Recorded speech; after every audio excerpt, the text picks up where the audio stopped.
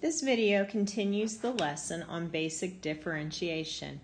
We're going to start with an example where we want to find the slope of the graph of f of x equals x to the fourth minus 3x at the point negative 1, 1. Well, we know slope comes from the derivative, so the first thing I want to do is find the derivative of my function. The derivative of x to the fourth is 4x cubed. And the derivative of negative 3x, well, the derivative of x is 1, so we just get negative 3. Then my slope would be the derivative evaluated at this x value of negative 1. So we substitute it into our derivative, and I get negative 4 minus 3 is negative 7.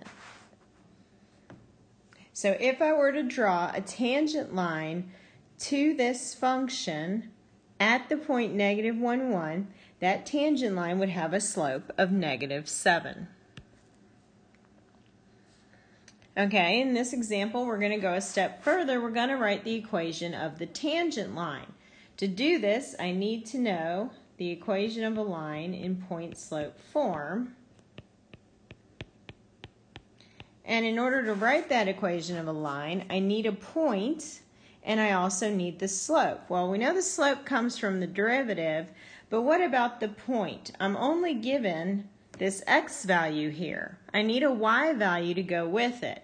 So to get the y value that goes with it, I plug a negative 3 into our original function, which is x squared, and I get the y value that goes with negative 3 is 9. So my x1, y1 will be negative 3, 9. So now that we have our point, we need to find the slope. So we're going to take the derivative of the function, and the derivative of x squared is 2x. The slope is the derivative evaluated at our x value of negative 3. And so I get a slope of negative 6.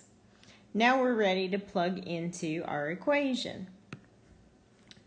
So I get y minus y1 is 9 equals negative 6 times x minus my x1 is negative 3. And so that is actually going to turn into a positive, that's x plus 3. And that would be the answer if I was asked for it in point-slope form. If I was asked to go a step further and put it in slope-intercept form, I would distribute the negative 6, and add 9 to both sides, and I would get y equals negative 6x minus 9. So both of these are equations of the line, and it just depends which way you are asked to give your answer, which one you choose to do. There are some other basic derivatives, and you just have to memorize them. Derivative of sine x is cosine x. The derivative of cosine x is negative sine x. And the derivative of e to the x is just e to the x. That's a really easy one. So let's do some derivatives using these. Okay, the constant multiple rule still applies to these functions.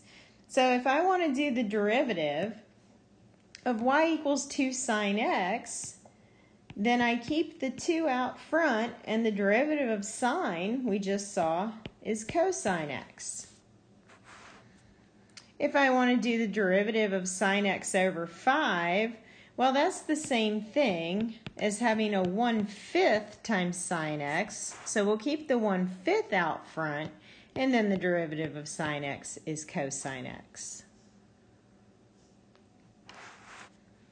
Okay, also, if we have multiple terms involving these functions, we just differentiate each term separately. So the derivative of x plus cosine x, the derivative of x is 1.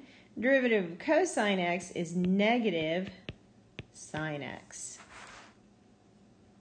For example D, we have cosine x. The derivative of cosine is negative sine x. And pi over 3, that's just a number. So that's a constant multiple that stays out front. So we're going to keep this minus pi over 3 out front, and the derivative of sine is cosine x.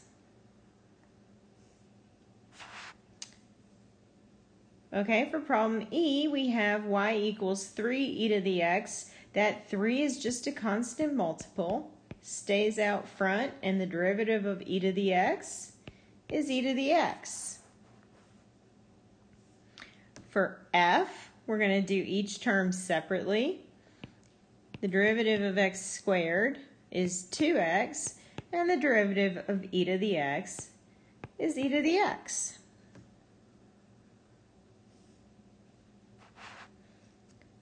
Okay, now we have sine x minus e to the x. So the derivative of sine x is cosine x, and we're subtracting the derivative of e to the x, which is e to the x.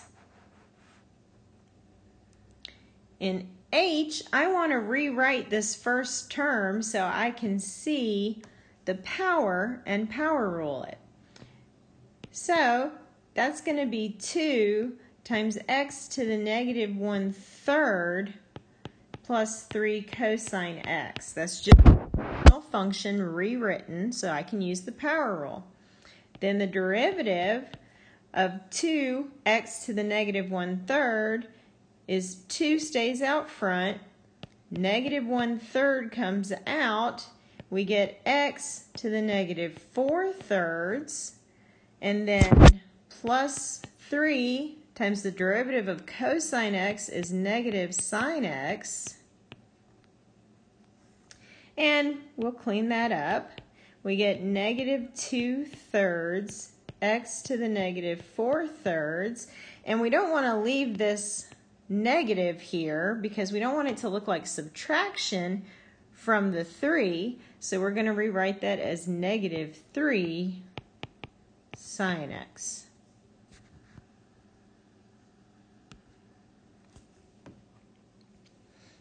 Okay, let's try another one. I'm going to rewrite this function as well so I can see the power. This is x to the 1/2 minus 5/2 e to the x. So for my derivative for the first term, 1/2 comes out front. I get x to the negative 1/2. And for the second term, negative 5/2 is constant multiple, just stays out front. Derivative of e to the x is e to the x. For problem J, I don't need to do any rewriting because my exponent has already been written as a negative exponent instead of a fraction. And I can just power rule it. A negative 4 comes out front. I get x to the negative 5. For the second term, negative 7 stays out front, and the derivative of sine is cosine.